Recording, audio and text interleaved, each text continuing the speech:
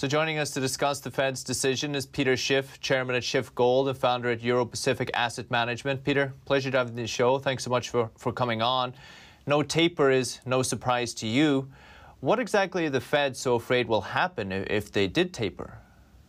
Well, it's the purchasing of assets, treasuries and mortgage-backed securities that is hoping to prop up this whole bubble economy.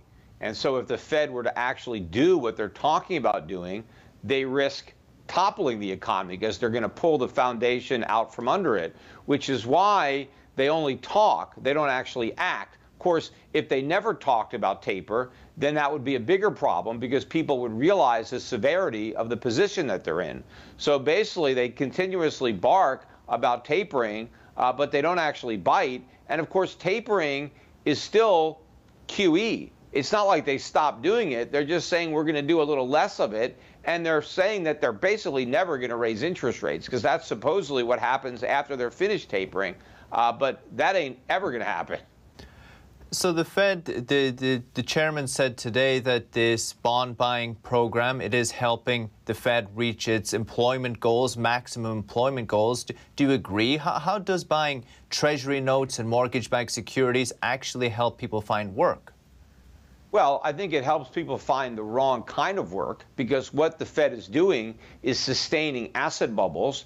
And so you have a misallocation of resources. And so what the Fed is helping to do is misdirect labor from places that it would ordinarily be absent the Fed's easy money policies to the places that it's going pursuant to those policies. But these are economic mistakes, misallocations of resources, malinvestments that are ultimately going to have to be liquidated. And all of this is making the economy poorer, not richer. The Fed is the biggest roadblock that we have to true economic prosperity.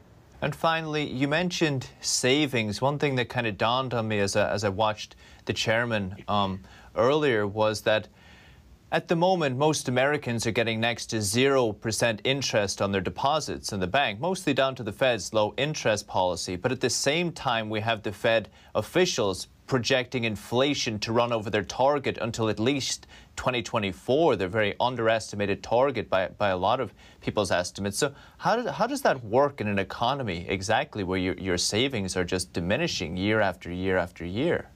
Well, it doesn't work. That's the problem. And in fact, the inflation rate, even the official inflation rate, is probably at least triple what the Fed admits to. And the real rate is probably even higher than that. So savings are being destroyed. You have negative real rates because you're getting zero nominal. But if inflation is 5%, 6%, 7% a year, that is a massive destruction of the purchasing power of money. Nobody is going to save under these circumstances, but the problem is for a real capitalist economy, savings are the lifeblood because it's underconsumption and savings that finances capital investment, that allows for increased productivity, rising living standards. But if the Fed is punishing savers to the point that nobody wants to save, then you've destroyed the very foundation of the economy. The Fed is trying to replace it with a printing press, but it doesn't work. That takes you into an even worse crisis, potentially hyperinflation, which is where we're headed if we don't